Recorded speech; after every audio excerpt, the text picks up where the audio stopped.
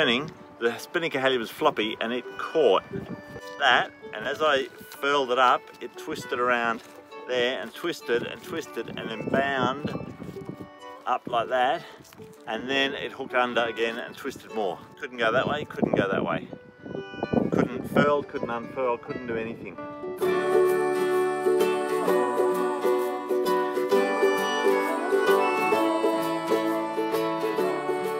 We've just left Howick, and we are now heading to Princess Charlotte Bay. It's about a 40-odd mile stretch, and there's plenty of breeze. We're trying to slow this beautiful boat down.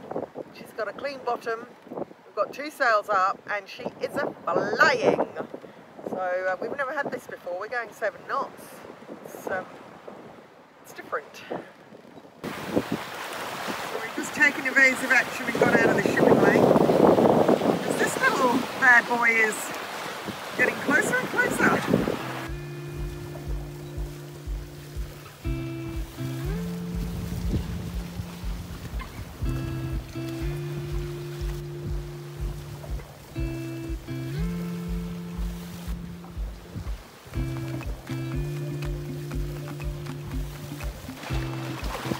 Nice Spaniard.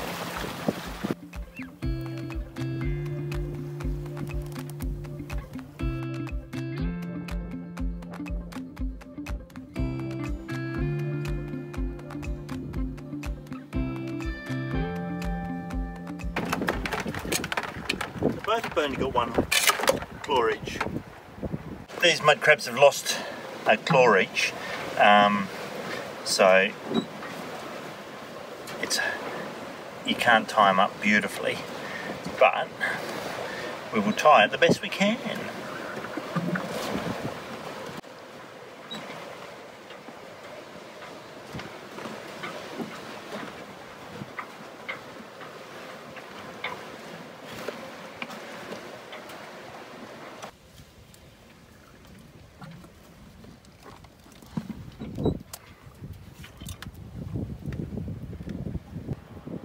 Is that it? Yeah. Wait. Put your finger on there. Put your finger on there. No. I won't do it again. Yeah. Can these claws do anything to you or the other one? Scratcher. Secret is to have something to get busy with. Yeah.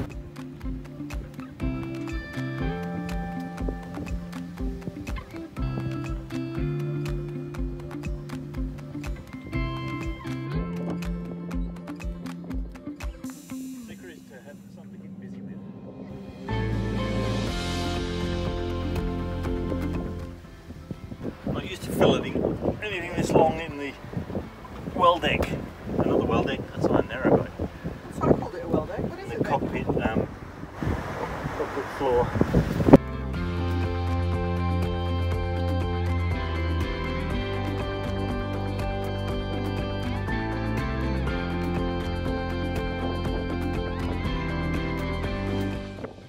There we go. We've got ourselves some bait for more mud crabs. Yeah. Here we go.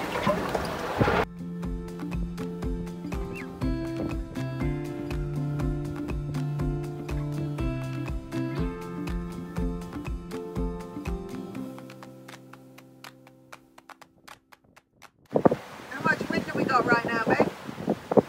Got parrot 28 and wind's right behind us. We're doing 9 knots, so that's 37 knots of wind. True. 9.6 knots we're doing now. Just caught another fish, so we're going to share it with our neighbours when we get there. This one's a spotted mackerel.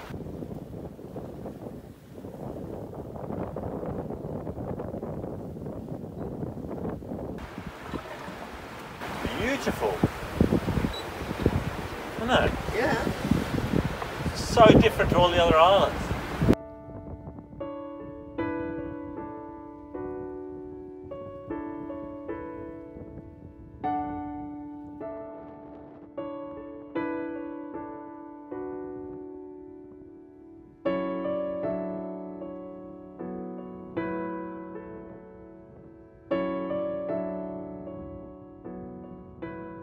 yesterday. It was a very eventful day.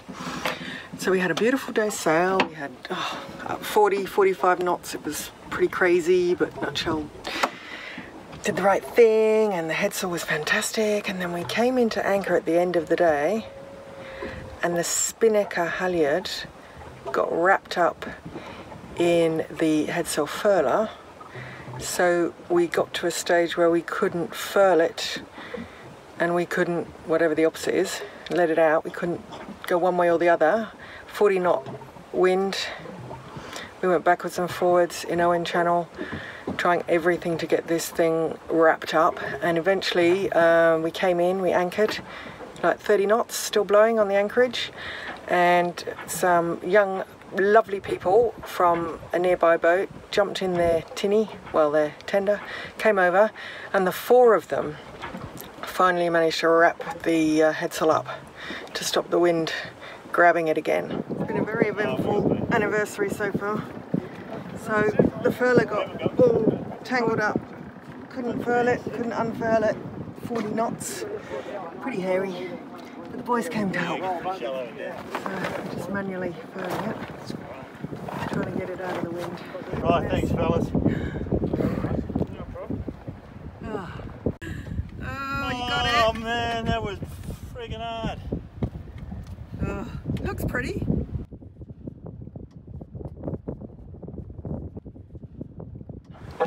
So that was yesterday. That was pretty stressful. In fact, that's probably the most stressful thing we've ever had happen on Nutshell. Magnus thought the mast was going to come down because the force on it was unbelievable. So anyway, that's all done. And this morning I've had a bit of a tidy up of the pantry, and Magnus has been on deck, and he's just told me that he thinks he might have got it all nearly unwrapped. So I'm just going to go up and see where he's up to. See ya. So he had to cut lines, and one of the lines was too high, so he had to put a knife on the end of the boat hook. This is all in 40 knot wind. It was pretty scary and it was pretty crazy. So now we've got to somehow sort the headsail out.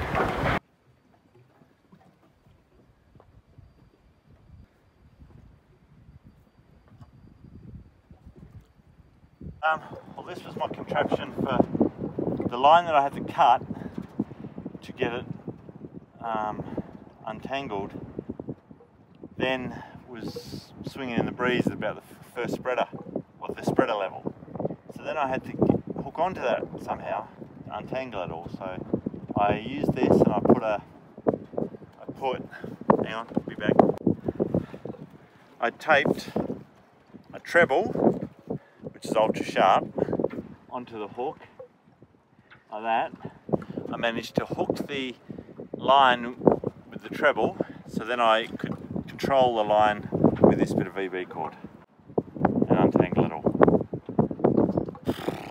Never want to go through that again.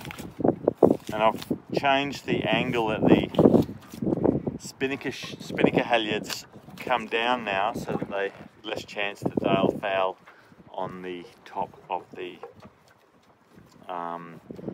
furling system. So what happened? Well, the spinnaker halyard was a bit floppy, and as it was quite windy when we were coming in here and furling. As I was furling right, here's an example.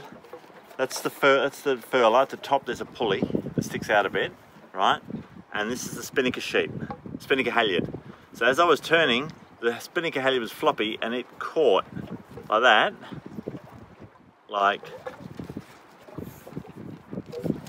that, and as I furled it up, it twisted around there and twisted and twisted, and then bound up like that, and then it hooked under again and twisted more. So then you had that arrangement. Couldn't go that way, couldn't go that way. Couldn't furl, couldn't unfurl, couldn't do anything. So that's when we had to manually furl the sail all the way around the furling foil. With lucky 3 guys from another boat came over.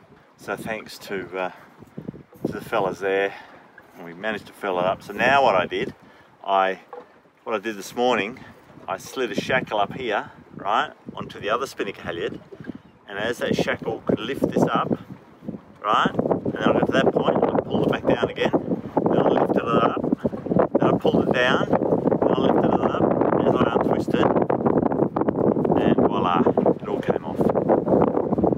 So there we go, it was 3 hours of my life wasted.